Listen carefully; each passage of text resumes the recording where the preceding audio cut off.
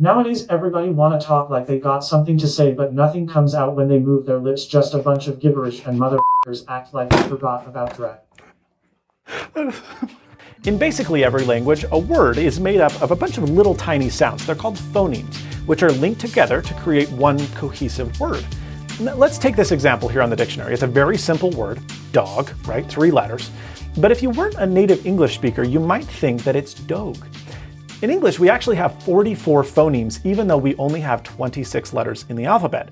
This makes English a very difficult language to learn for people who are not native English speakers, because just because the letters are there doesn't necessarily mean that that's how they're pronounced. There are rules. They changed based on other letters that they're next to. It can get very complex. This word, even dog, is a pretty straightforward word, but it doesn't sound like you would think it sounds. If you've ever looked in a dictionary and seen the phonetical pronunciation, you've probably never used this if you're a native English speaker, because we just don't know how to use them. But if you're not a native English speaker, these are very important and helpful to learn how to say a specific word. So let's break this down. This has 3 phonemes. We've got the D, which sounds D is the sound, D. Okay? We've got the O, which instead of sounding like dog, O, it actually is So this phoneme is and then we've got the G, G. So we've got D, G, dog. That's how it's said. Very strange, right?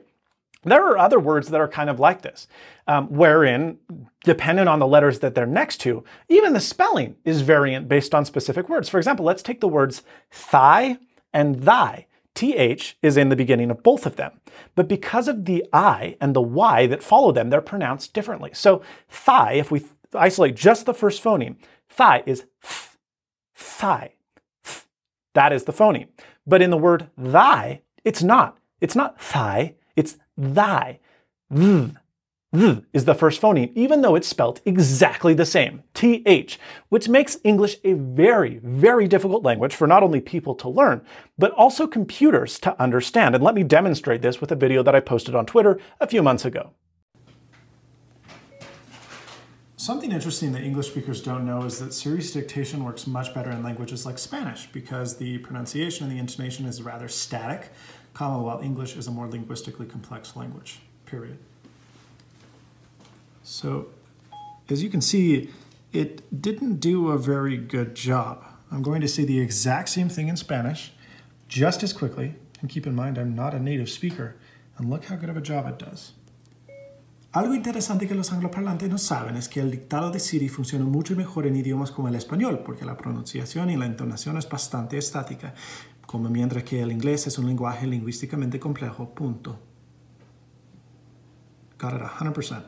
Pretty crazy, right? That's because, like I mentioned, English has 44 different phonemes or sounds for just 26 different letters. And there are no real strict rules on when you use which phoneme when. You kind of just need to know the word.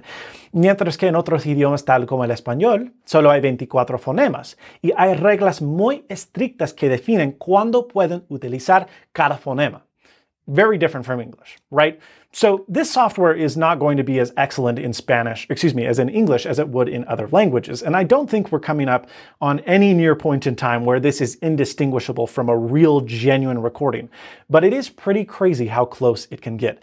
And let me demonstrate how. Okay, so I've created an account with Lyrebird, which at the moment is under beta and as a consequence free. By the way, from a privacy standpoint, you can delete your data and account at any time, so maybe it's worth a shot to log in and give it a go for a fun afternoon. Basically what they need is 1 minute of audio. That's all they need, which is pretty impressive, and they're going to give you 30 sentences to run through to get that 1 minute. Now these sentences are pretty absurd, they're not really logical at all, but the idea is that they will get you to pronounce every phoneme in the English language so that they can take your sentences, chop each little word up into its specific sounds, and then reconstruct them based on any sentence after that you want yourself to say. So let's click Let's Start, and we are going to click Start Recording, and it will go.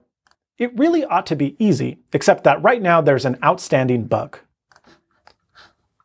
It really ought to be easy, except that right now there's an outstanding bug. Okay, good. I'm going to keep going through these. We're going to click Validate. And now my next sentence pops up. He made us stand and watch him paint for like an hour. It's hard to read them without like a ton of expression in them, but I'm trying. Hopefully this will be... What?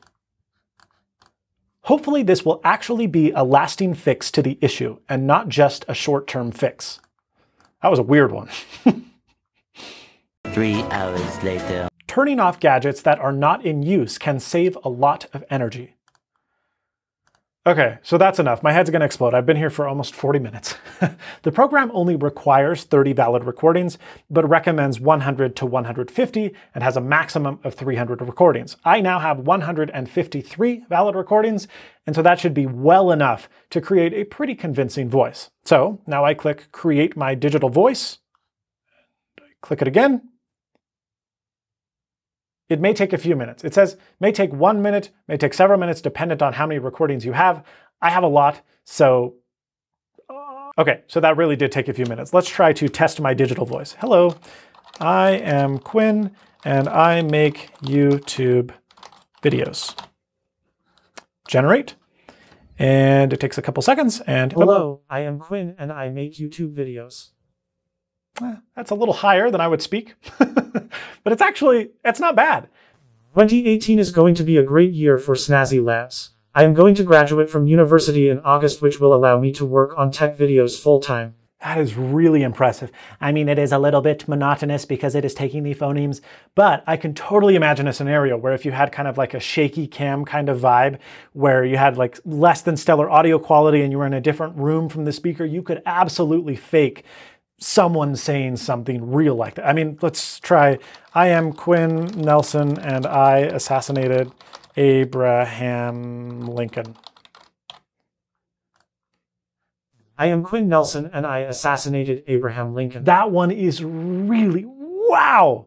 That one is really close. I am Quinn Nelson and I assassinated Abraham Lincoln. I am Quinn Nelson and I assassinated Abraham Lincoln. That one is really good. So obviously there are probably certain phonemes that are more difficult to reproduce than others. But I imagine the more data you continue to add, the bigger the word bank, the higher probability of you getting something that sounds good. I mean, I've only done this for 40 minutes, but imagine someone like President Trump who has hours and hours and hours and hours of him giving speeches online. I bet you could pull all that stuff down and compile a fake voice within a couple of hours that would sound relatively convincing. That's nuts.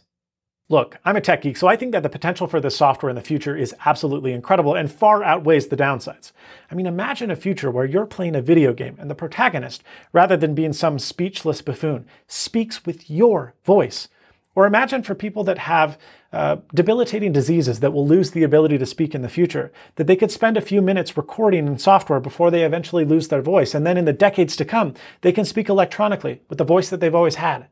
At the same time, there are downsides. If this technology gets so good that you won't be able to discern what is real from what is not real, that's going to be an issue. And in correlation and in combination with deep fake video, that could be pretty scary. What do you think? Leave a comment down below. Do you think this should be regulated and tightly watched over? Or do you think that we should let it happen and see where it goes? Well, folks, that's all from me. Thanks so much for watching, and as always, stay snazzy. Wow. See you later, folks.